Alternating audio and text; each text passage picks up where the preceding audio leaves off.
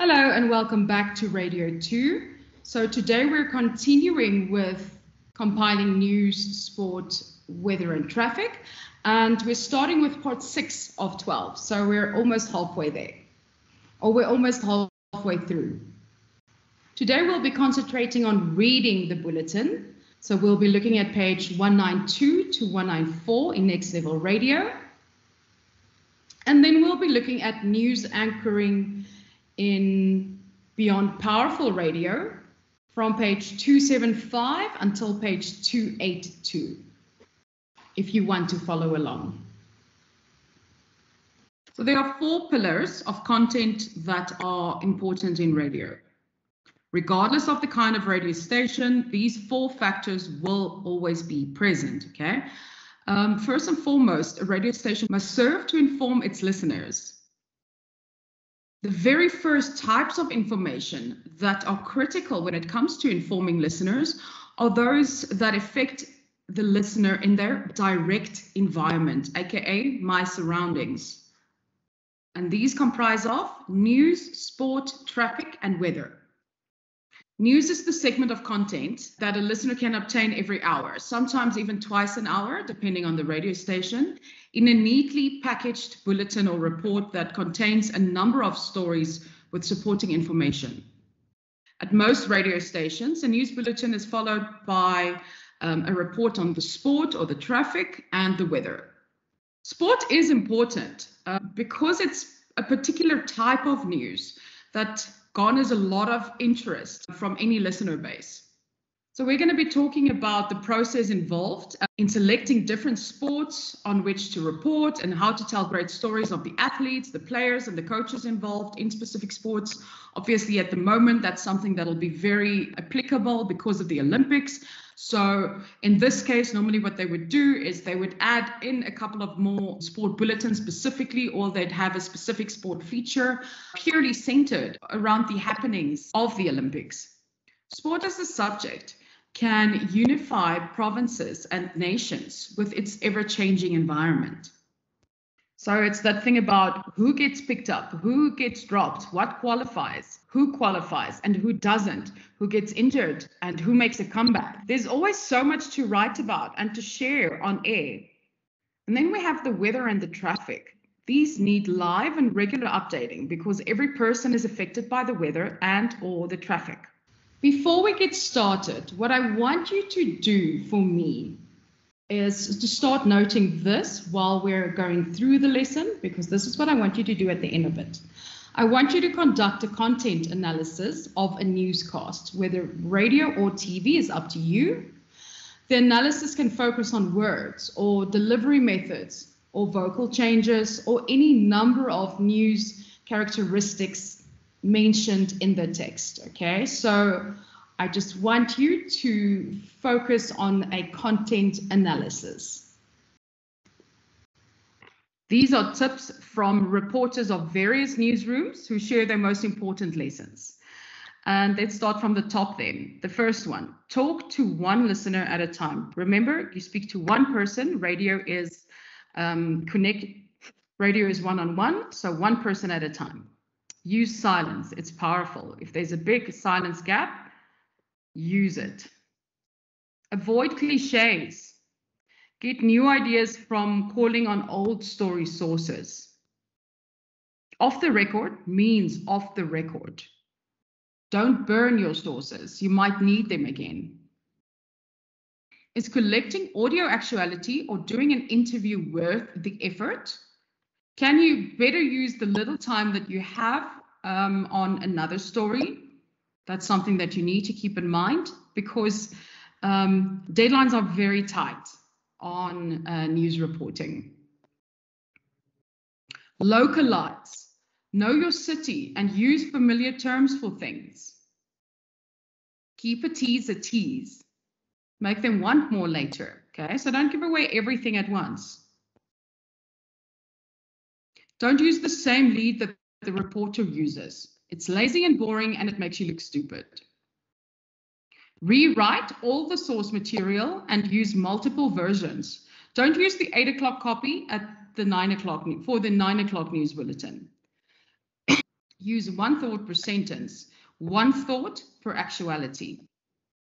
Write to be heard. Maintain a sense of speech rhythm in your writing. Read it out loud before you read it on air. Avoid statistics if you can. Listeners don't usually remember them.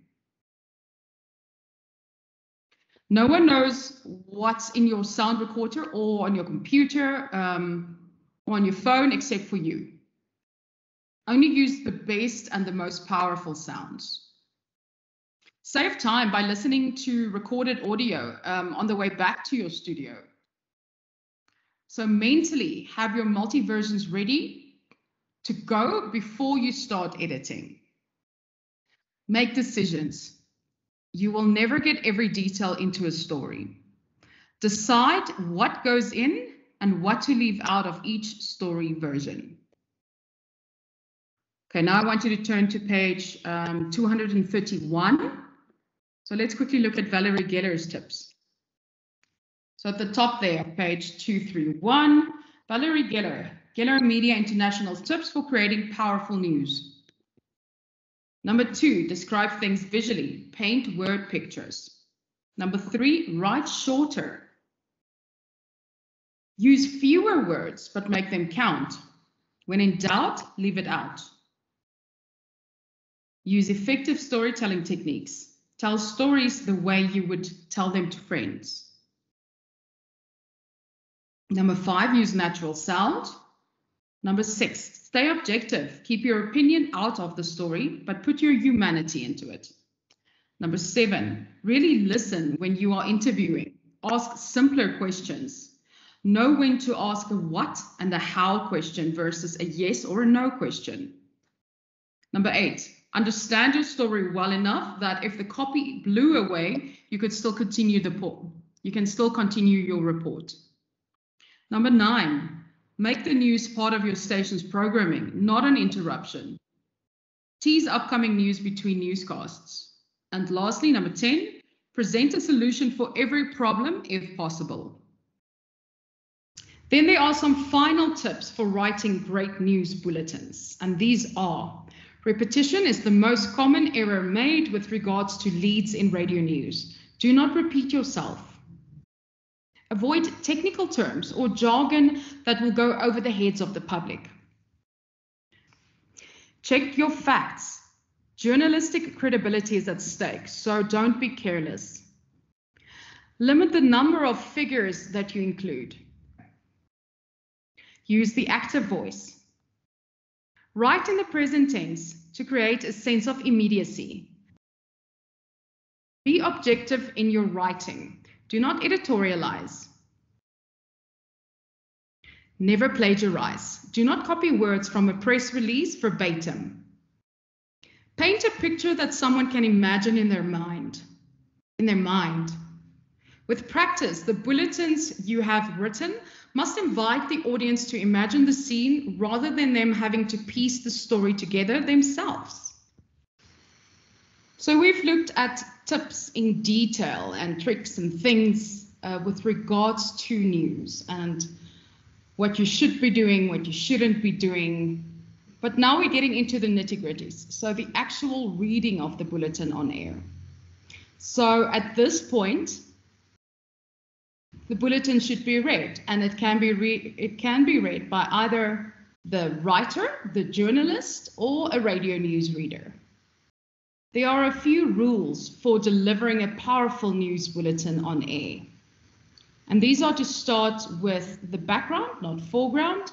Remember that reading the news must grab your attention. A good newsreader demands that listeners pay attention and cuts through the clutter of everyday life. But do not let a quest for brevity leave your story incomplete. The next one there is to err is human. Newsreaders make mistakes and sometimes misread their script lines. It happens. Mistakes are normal and will never be entirely avoidable. Whether they were distracted or hit a word like someone's name that they struggle to pronounce, the beauty of radio is that mistakes are soon forgotten in the excitement of the live environment. The best approach is to stop, apologize, and start at the beginning of the line again. Always correct a mistake rather than pretending it never happened. It's also important that a newsreader develops their own style. Follow the rules, but try to be creative.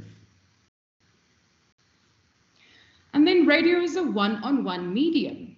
The newsreader is telling the story in a manner that feels like it is happening face-to-face and one-on-one.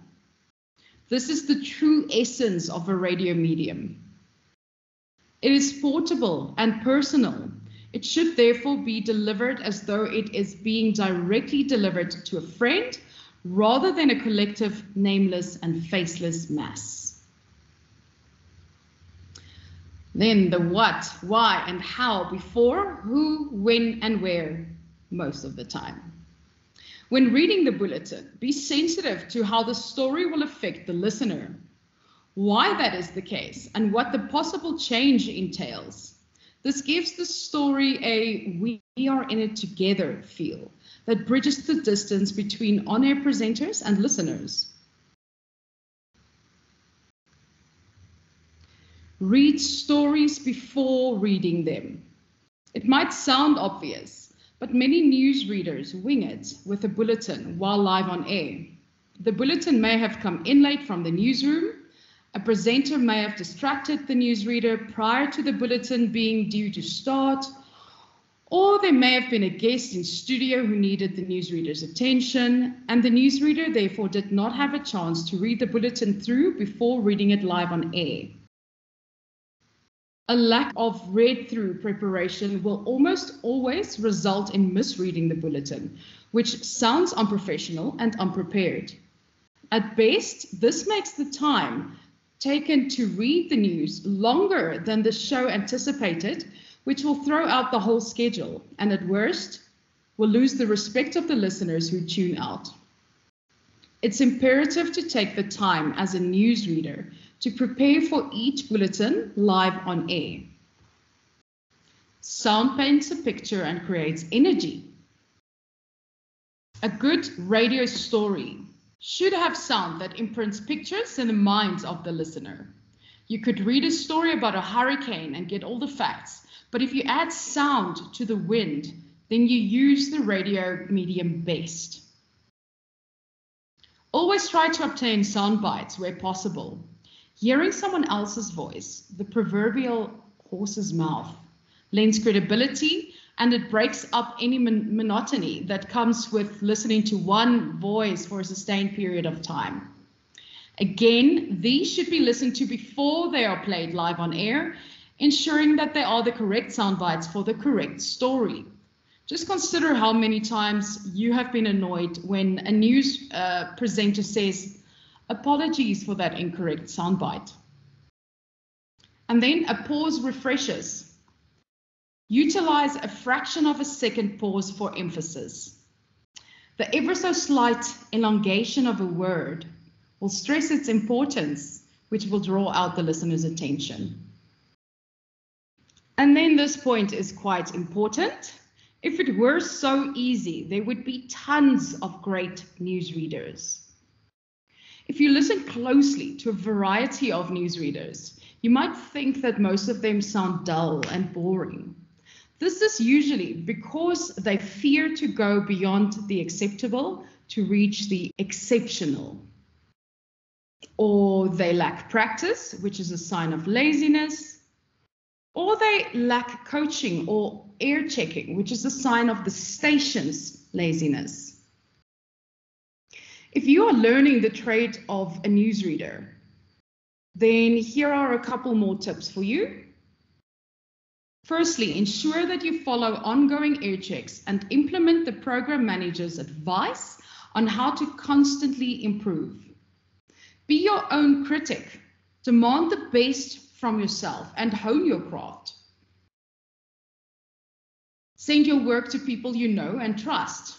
Ask for and accept their critique, and acquire mentors who can coach you. Okay, so let's move on to Valerie Gedder's book, Beyond Powerful Radio, and turn to page 279.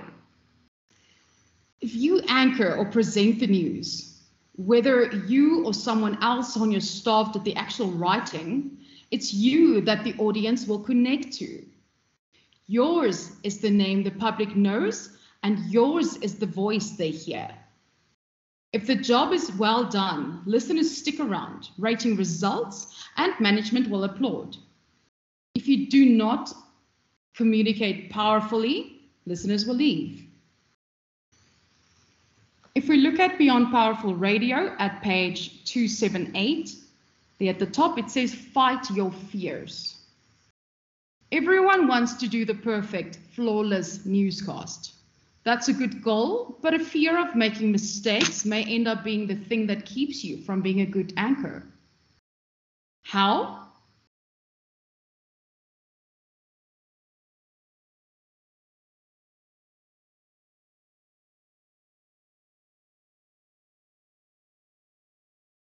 Come when you use your full vocal instrument. If you read every word individually while being oh so careful, you will sound like a robot instead of a human being. You will be boring and lifeless on the air. Let's look at the list to create radio news with ear appeal, as it's called. Firstly there, open your news with a sounder or a great story to grab attention and to set it apart from the other entertainment on the station.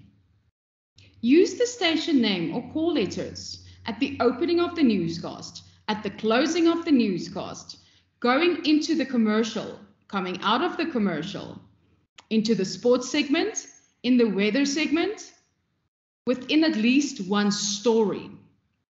Ditch all wire service copy. Rewrite every story in your own words. Tell the story, don't read the story. Rewrite multiple versions for ongoing stories. Put what before who. Never start a story with a source. Phrases like police say, or Senator Joe Jones say, or the Red Cross reports makes weak openers because these guys say things all the time. Most of the time it is what they say, what is in it for the listeners, and what happened that's important, not who is saying it. Open with action words. Use powerful verbs that clearly tell immediately what the whole story is about. Keep actualities and sound bites short and colorful. Avoid using sound just for the sake of using audio. Remember, a good movie director leaves a lot of film on the cutting room floor. Try to put only the great stuff on the radio. A rule of thumb is one thought per actuality. Never put a dull spokesperson on air. If you can say it better and quicker than a boring expert, do it yourself. Commercial radio is a headline service. No matter what a news writer thinks, a story becomes bulky and hard to digest after about 3 lines, unless it is an ultra-hot breaking event.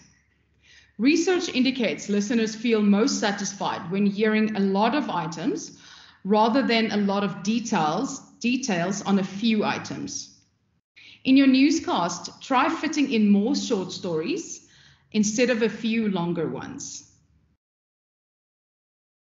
Promote your newscast about 10 minutes before it airs. Bring on the newscaster to deliver a couple of quick teasers. In talk radio, these can provide many magic moments. The best 2 stories to tease are usually the top story and the kicker. And then don't sweat it. How long should it take to write a story? Not long. If you understand your story, it should take about as long to write as it does to tell. Read it out loud as you write to make sure it sounds conversational. Use a checklist when training new broadcast news anchors, reporters, and producers. Just as a pilot does his or her checklist before taking off in an airplane, double check the list before you go on air. Avoid the disaster of incomplete stories or items without purpose or focus that are boring. Make sure all your news stories contain all of the following: the who, what, where, why, when, and how, aka how it happened, how it affects people, how much it costs, how it can be solved, and ask a final how. How would you tell this story to a friend? Then, the checklist for powerful news. Firstly, what is the subject? Is this new information? Who cares? How will this matter to your audience?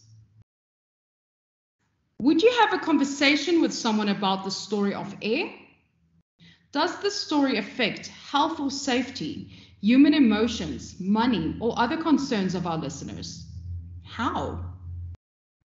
Is it visual? Can a listener see the story in his or her mind's eye? Is the writing clearly understandable? Do you understand the story? Could you tell the story on air without reading it? And then go global. How big can the story be? Can a huge national or international story be told with a local angle? If so, how? Think local. For example, Best Oil Company has been ordered to pay $100 million to clean up the largest toxic spill ever to hit the American Southwest. But right here in Franklin, the Environmental Protection Agency reports some dangerous pesticides leaking into our groundwater. The cost of cleaning that up will be high. If there are several angles to the story, can multiple versions be made? Does the story have a second day angle or potential for Monday morning? Can it be used on a slow news day? Double check your work before it goes to air. When you are pressured or in a hurry, it's easy to leave out one or more important elements.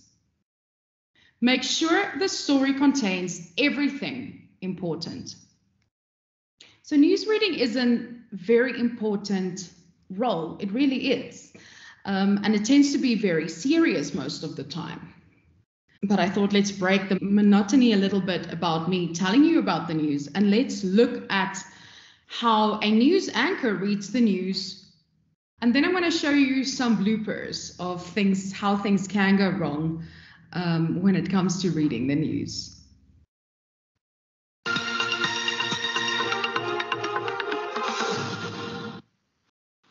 Former President Jacob Zuma will not be in court today for his plea hearing, this in his corruption trial, and the matter is expected to be postponed. Zuma's legal team will ask for a postponement due to his ongoing hospitalization. Zuma was admitted to hospital for observation last week, and he was taken to hospital from the Escort Correctional Center, where he is serving a 15-month sentence for contempt of court. His lawyers are expected to provide an affidavit for his doctor to justify their application for the postponement. Eskom says that staff involved in the procedure that led to Sunday night's explosion at the Medupi power station will be placed under precautionary suspension pending an investigation. The power utility has confirmed that the explosion at Medupi's Unit 4 caused extensive damage to the generator, and Eskom says that it will keep the public up to date on any effect that the incident will have on power supply. 6,787 new COVID-19 infections have been recorded in South Africa.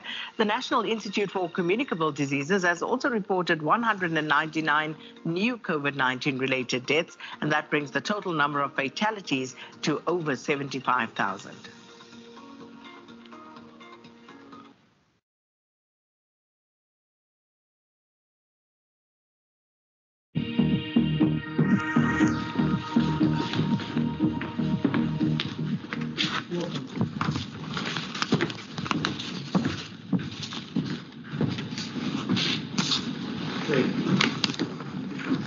Hello and welcome. Also on, Chef, was Constance Landry. She says she's lived here her entire life, almost 80 years, been through just about everything. 80 years old? Well, just about. I'm sorry, Miss Constance. 76 to be exact. No, 75. 75. Are you coming back to New Orleans and New Orleans East? Is the elephant heavy? I'm coming back, baby. The roads in Susquehanna County have people effed up. PennDOT held a forum tonight for residents to explain what's next. Fox 56's Victoria Halicard joins us live in Montrose to explain how much longer drivers have to wait. Victoria. Check your panties. About 175,000 rice. I think that was supposed to be pantries. I couldn't warn you before I saw it, and I couldn't warn you, Eric. I'm so sorry. About 175,000 rice and slow cookers are being recalled due to fire and electric shock hazards. Police was trying to do a stop point. The man said, no, not today. And they began to race behind each other like cats and dogs. And the police car just twisted around like a tornado, girl. And the Lord just shook it up and the man just got injured. His head went to one side and his body went to the other side. And girl, he hit the pole. I was actually going to buy me a piece of burger from Burger King. And I just stopped right in the middle because my hunger just went away. As the adage says, you give a poor man a fish and you feed him for a day. You teach him to fish. You give him, and no.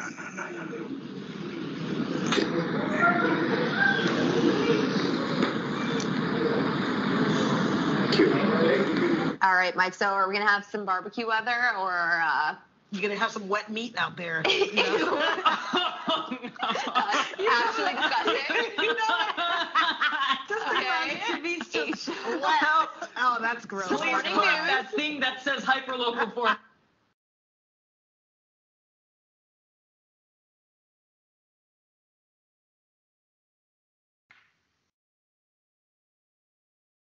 Okay, so there we had the news headlines, so South African news headlines, and we had a couple of news bloopers, okay? Things that can go wrong, because sometimes, you just have to laugh as well.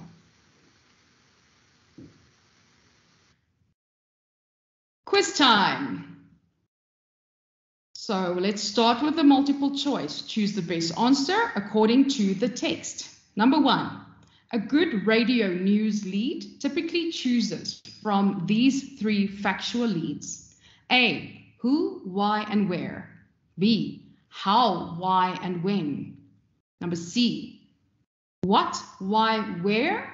Or D. What, why, how. Number 2. In order to fight through the clutter of the radio listening environment, a radio news anchor would choose this lead to begin the story. A. You'll pay more at the pump this morning. B. The Lundberg report states gasoline prices rose 3 cents per gallon yesterday. C. A recent gas consumer survey says oil companies continue to gouge the little guy. Or D. Area gas prices jumped to $3 a gallon in just over a week. Then number 3. A public speaking technique useful for radio news anchor would be A. Using over-exaggerated gestures. B. The fraction of a second pause. C. Consistent eye contact with the audience. Or D. A clear, distinguishable voice. Then true or false. Number 4. Newswire stories should never be rewritten since they come from professional news services like AP, UP, Reuters, or BBC. And number 5, it's permissible for an anchor to use the second person pronoun you in a newscast. Lastly, short answer. Describe how a local story, you can choose any topic, can achieve national attention in just a matter of hours. And then use the guidelines described in this chapter and elsewhere in the text to explain this current phenomenon. So if we go back to key lecture points, you should be discovering that anchors must know news fundamentals. You should learn that anchoring is an extension of radio's one-to-one rapport with listeners. And then even if someone else writes the story, the anchor must still grab the listener's attention through delivery techniques. Okay, that brings us to the end of this lecture. By now, you should have a very firm grasp on news in detail, in how to prepare it, how to put a bulletin together, as well as how to then read said bulletin. And with that, I say goodbye for now. Until next time, bye.